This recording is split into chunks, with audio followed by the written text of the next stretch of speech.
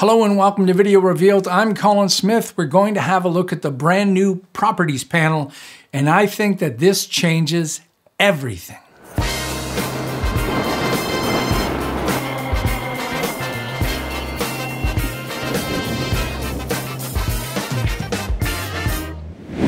If you haven't already installed the latest version of Premiere Pro, version 25, and you're not in the middle of a project, jump into your Creative Cloud desktop and update Premiere Pro because it includes the new Properties panel, which is the biggest fundamental change in the way that Premiere Pro has ever operated.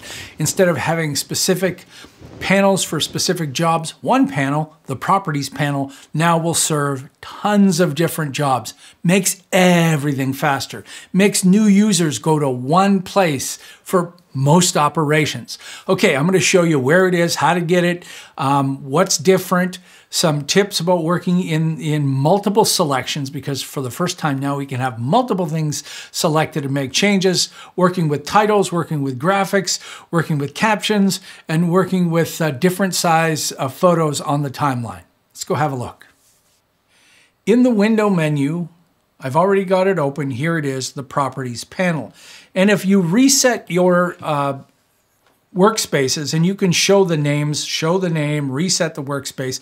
Once you reset the workspace, it shows up for Essentials and for the Starter workspace, and the Properties panel will now be there. You can put it anywhere you want, and then you can save it to an existing workspace if you've got a custom workspace and you want to add it. So it simply means you can now select something on the timeline and you can get all of these settings. So with just this one clip selected, I get fill and fit, position, anchor point, scale, rotation, opacity, and crop. You can now crop directly in a clip without having to add the crop effect. The crop effect is still there. How come? Well, sometimes the order of operations is important, like having crop before or after the transform effect. That's still very important. If we select a caption like we have here, we can now get to the caption information. And also notice whenever we're in here, this little three-dot menu shows up, and when you click on it, it has a specific setting for what you're clicking on. So if I'm back on this video here and I clip, then you'll see more choices like adjust color, which is going to bring up Lumetri panel, advanced effects controls, which is going to open up the effects controls.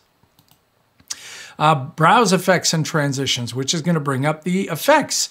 Browse graphic templates, which is going to bring up the graphic templates that we're used to. So if we wanted to, we could now drag one of these over here. This tends to be a big one. It takes a moment for it to arrive, but it's the exact same operation as before, but instead of it being called the Essential Graphics, it's now Graphics Templates. So Adobe has separated those two, and I think it's a great idea because for me, I would hardly ever go to the templates. I would use titles that I would make. So now look over here, we've got this title, and if I click on that title, back in the Properties panel, this happens to be an After Effects Mogurt, and you can see all the settings that we need for that Mogurt. If you want to drag more, you drag them from the graphics template over here. So that's another great use for the Properties panel. I'm just going to get rid of that. All right, well, what about regular text? So this is a text object created before. It used to be called the Essential Graphics. Now this is just a text graphic in the timeline. And I've added a little bit of film export transitions on here. Oh, by the way, I'm going to turn off my captions. And they pop in with a little glitch and they wander around. Now, what if I wanted to change all of these and I haven't added a style, because you can have a style and change it, but I didn't do that. I just want all of those to be a different color and a different font. Oh, this is so good. Select them all, go to the Properties panel, and everything that is similar between these is selectable. So I'm going to change this to a different font.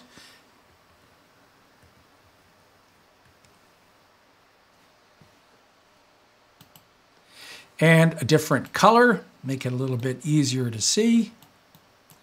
Click OK, and now all of them are changed. Properties panel, baby, so much nicer. What about audio? So if I select this audio down here, volume and mute comes up. I can't tell you how many times I've used this now. So many times I just want to quickly turn it down instead of trying to drag a line or hit the keyboard. I just want to turn it down. What if I select two of them? Well, I selected two of them and notice the number is disappeared and there's just a line. This happens when you've selected two things that have two different values to them. So the bottom one is set at negative 11.5 and the top one is negative 10. So if I select them both and click, I could add a number like minus 10. Now it shows up because they're both the same. But if I want to keep them different, but change them a little, if I click and drag on here, now I'm changing them both by this value. So now this one is negative 14 and this one is negative 16.4. So Adobe was really smart about that because you're not forced to make things the same. Keep them in the same place, but move them each relative to their sound or position or opacity or whatever setting that shows up in here. All right, now I'm gonna make my timeline smaller here because I want to show you working with multiple objects over top. Now this, I've got 4 clips stacked on top of each other and I want to work with those. So I'm gonna just hit that spot there and play this. Okay, so I'll select all of them, go to scale, and now I'm scaling all of them. Although it looks only like one, they're all selected, so the top one is hiding all the others. So if I hit this to 50% and then deselect and select just one, notice this new button over here to either transform or crop. What does that mean? It gives me the opportunity to click and drag. I also have this enabled, and if you hit the plus button and drag it down if you don't have it, this is the snap in program window. So now I'm snapping that in there. I didn't have to do any math. I didn't have to do any of that. I now have 4 quadrants up there that easy. Ooh, I love that. Okay, well, what about for vertical? Now we're gonna have to do a bit of math. So I'll go back to selecting all of them and change the scale back to 100%. And I'll crop this on the left and on the right. And if I want 4, that means each one is 25%. So I have to crop 75% out. But I don't want to crop 75% out of one side. I want to crop half of 75 and half of 75. Quick, do some math. I don't want to do any math. Let Premiere Pro do the math. Left, I'll click in here and type 75 divided by 2. Enter. Oh, there it is. It's 37.5. So I'll put that in the right, 37.5. Now they're all set up correctly. This gets a little jumbled. Let me just zoom out and show you that if we are clicking on these here, you can see that it's outside this area. And it gets a little bit harder to select it. Just because I've cropped them doesn't mean selecting outside of the crop won't select it. It's still selecting. So it gets a little bit tough to select these things. So I tend to use the numbers in the properties panel. So I'll go back to fitting this and move these with position over here. And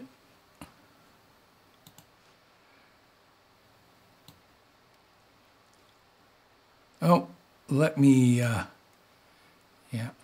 going to reset that and then just move that over. Go to the next one, reset that, move it over. Go to the bottom one, reset, and then move that over. Now I specifically have a problem with one of these clips, and you'll see it in a second.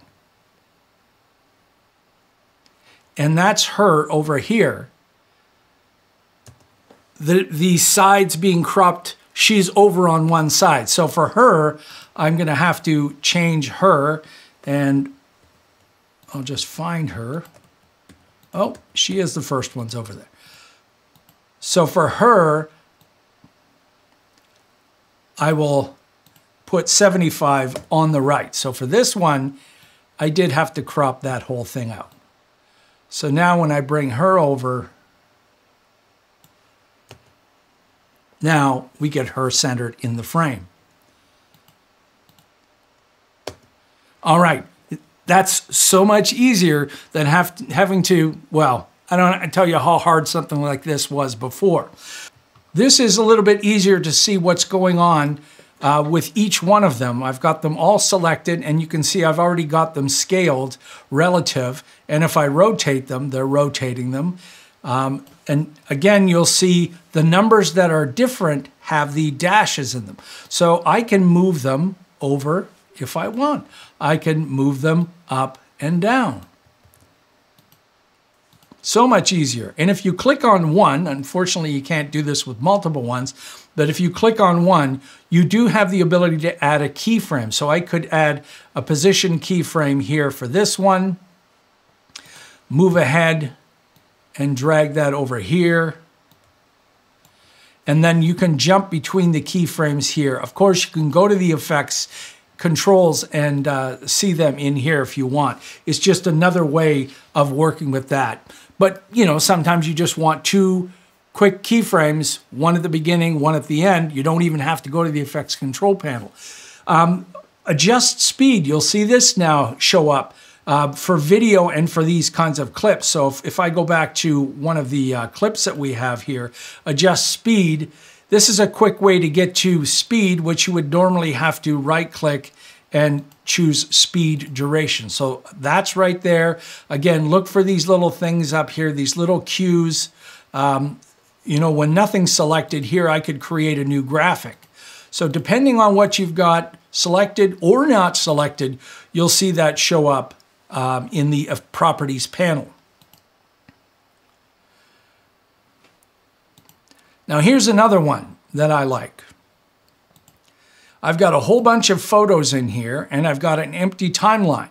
I'll drag all of these photos, and what happens when you do that? Well, these aren't video size, they're just random photo size. Some are portrait, some are landscape, some are high resolution, medium, low resolution. This job before was tedious, having to select and fit them in. Two options, fill and fit. So watch this, I'll select all of them. Back in the properties panel, fill and fit. You can kind of see what it's going to do with the icons. I'm going to show you fit first, because this is typically an Adobe kind of thing. Oh, you want to fit. Great, we fit in, but we're not cropping anything. That means it fits to it till it hits the top. You can see that's the top right there. Or it fits and hits the side if it's a horizontal one. So it doesn't fill that frame. That's what this one is for. Fill the frame. Oh, so much better. But it can still have issues, like him. I don't think he's centered perfectly, so I would select him and maybe move him down. These are good. And a good idea here is go to the sequence menu, selection follows playhead. This is a good one to isolate. Select the clip so you can move it around. Now I can only go so far with her. Oh, now you see that one's way off. So I've got to move her down. If you add the shift key when you drag these numbers, you can move that a little bit easier. Now I can't scale this anymore. I can't zoom her out without showing a bit of the edges. So there, the restriction is in the media there. There we go, there we go. Oh, and she can come down. And again, if I wanted to, I could click in here and move it around. Hold Shift and I'm moving it up and down this way. There we go. So something that would have taken you quite a few minutes just to mess around, a couple of clicks, a couple of corrections, and I've got what I want and it is done. So this is it. This is huge, and this is only the beginning. We're only seeing some of the settings in properties. We still have to go to the effects controls for the effects, but Adobe's going to be adding more and more and more to this whole design. They've been looking at this, and a whole bunch of us have been beta testing this stuff for quite a long time, and they've been getting feedback. And I applaud Adobe for making this big change, because wouldn't it be great to finally get rid of the effects controls, the effects control panel completely, and have keyframes in the timeline? Ooh, there's still a lot of discussion about that with, between editors. Some say yes, some say no. We'll see what happens with that. But I think this is great. I can't believe how quickly I've incorporated the properties panel into the way I'm working now. Especially, I never thought I would use volume that much, but I'm just working, quick. Oh, it's too loud. Oh, it's great. I love it. Can you tell I'm excited? Hopefully you're excited. So go update if you're not in the middle of a project and install it, latest version of Premiere Pro. This is great. It's only going to get better thanks to Adobe for listening to everyone and bringing this new paradigm shift to our favorite video editing application. Hey, if you're new to Video Revealed and you found this informative, take a moment and subscribe. You want to support us more, you can do that on VideoRevealed.com/shop. You can buy my split screens. Those split screens that you've seen, there's 52 sets of 50s with animations. Check them out. They're only 20 bucks each. And there's lots of free stuff for you to download. Till next time, I'm Colin Smith, and it's my job to get all excited and show you some of the brilliant new things that are in Premiere Pro.